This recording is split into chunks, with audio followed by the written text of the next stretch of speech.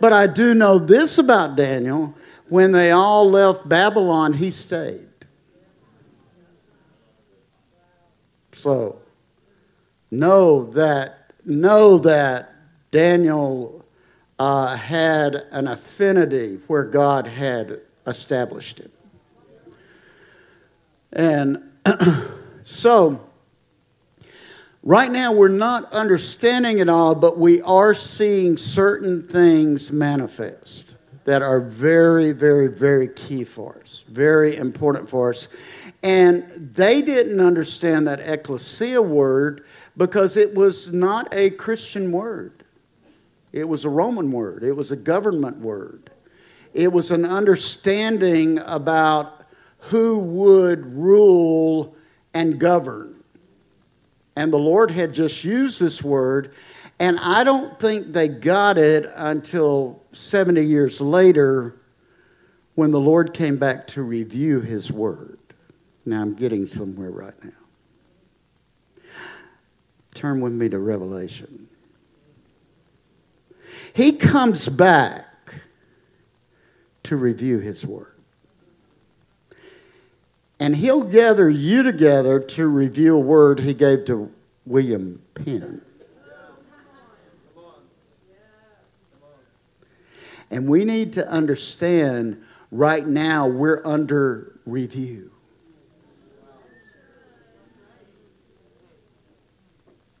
And I so appreciate all of you who are saying, we're willing to be reviewed.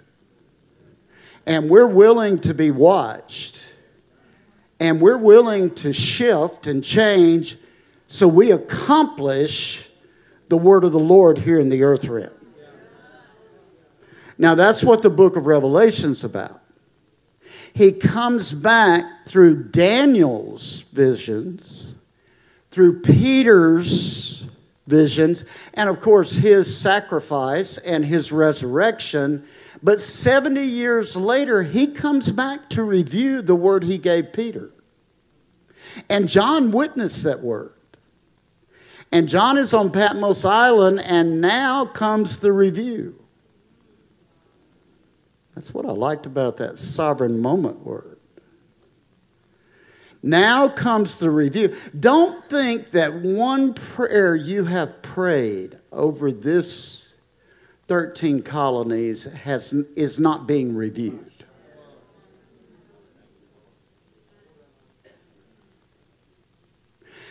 It's just that he knows the timing of the ultimate visitation.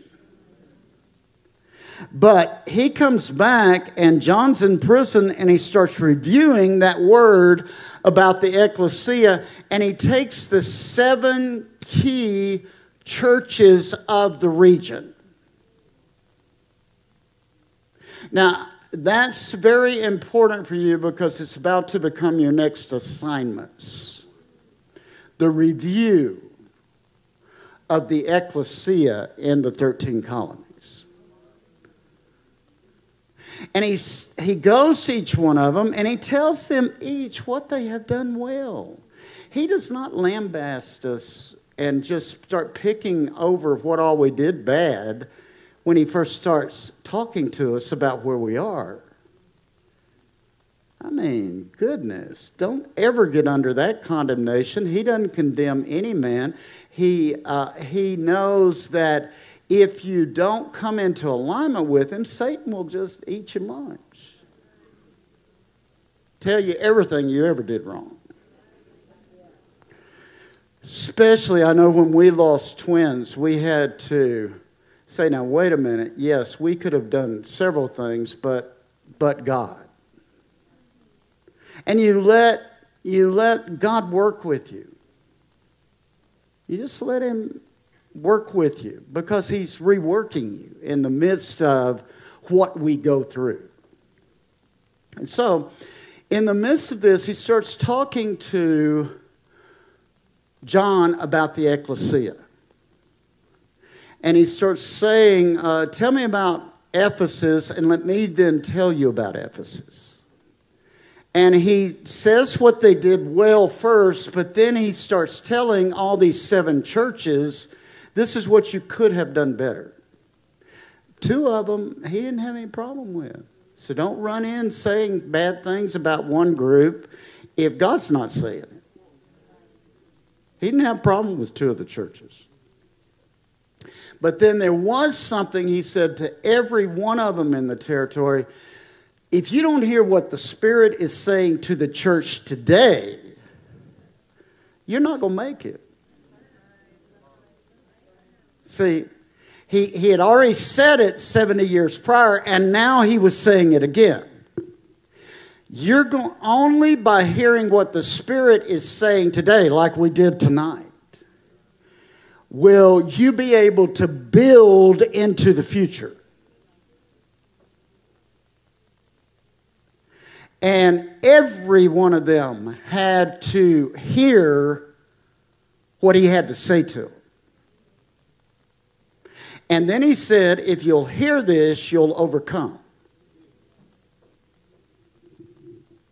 Now, he's doing this again with all of us. And here, I mean, all you'd have to do, he told Ephesus, you're going to have to return back to your first love. You've got great discernment, but you've lost your love. Ooh. Told one of them, you're going to have to get past the fear that has led you astray. See, fear has been unleashed on us. He told one of them, you're going to have to know where the seat of Satan is in your territory. That's what we were talking about yesterday. You're going to have to define the seat of Satan and overthrow it, or it's going to get you. See, I love the way the Lord dealt with every one of them, and it was a territorial dealing. See, I think the Lord still operates like that today. He's looking at the 13 colonies and saying, you formed this nation, now I'm reviewing you again. And some way or another, you stuck Washington, D.C. in the mix, and I'm going to review that. Because that was the decision you all made. And now we're going to have to deal with that. Are you understanding how history and the Spirit works? So you're going to have to know your destiny in each 13 states as it was meant to be. And then you're going to have to review how Washington's operating under that destiny.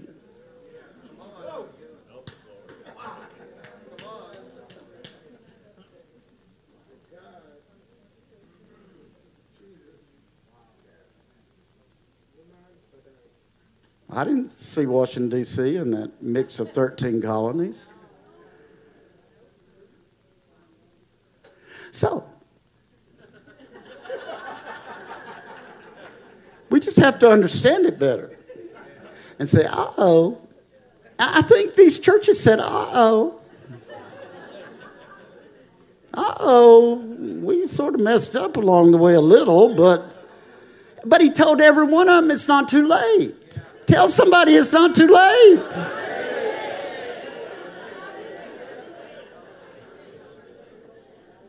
Then he told one of them, you better wake up to Jezebel. You have fallen asleep to her, and unless you overturn her, you're going to get it. And then he told another one, I want you to strengthen yourself. Put your hand on somebody and say, he likes you in the midst of all this review.